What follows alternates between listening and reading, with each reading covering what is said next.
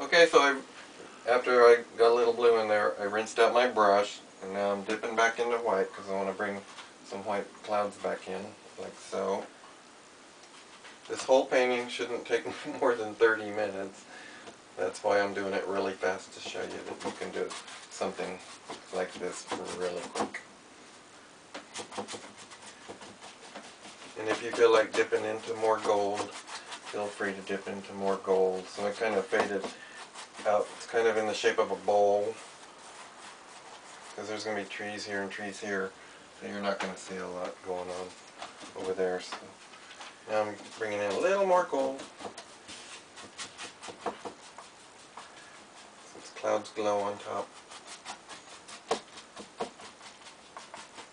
you can jump back and forth with your colors. And that should be good enough for the sky.